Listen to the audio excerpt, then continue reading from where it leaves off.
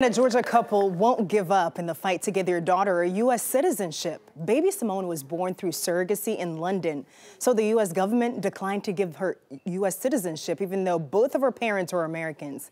So her parents, Derek Mice and Jonathan Gregg, filed a lawsuit against the State Department. Reveal investigator Andy Parati first brought us the story last year, and tonight, 11 Alive's Elwin Lopez has an update.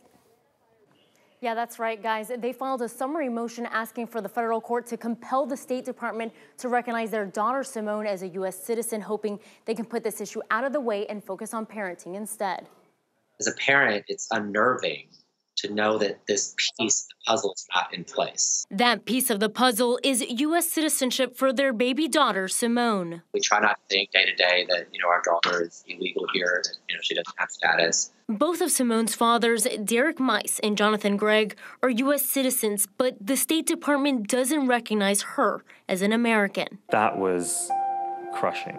It was very upsetting. Last year, in an interview with our Andy Parati, the couple talks about the moment the U.S. consulate in London rejected their baby daughter's application for U.S. citizenship. And she said, "I'm really so sorry to tell you that we will not be able to give you a passport because Simone is not a U.S. citizen."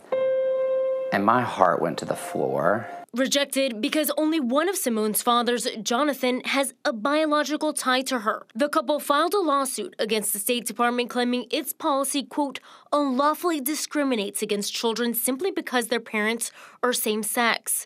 The lawsuit also claimed the State Department, quote, failed to acknowledge the validity of the couple's marriage and treated Mice, who is on Simone's birth certificate, as if he wasn't Simone's father.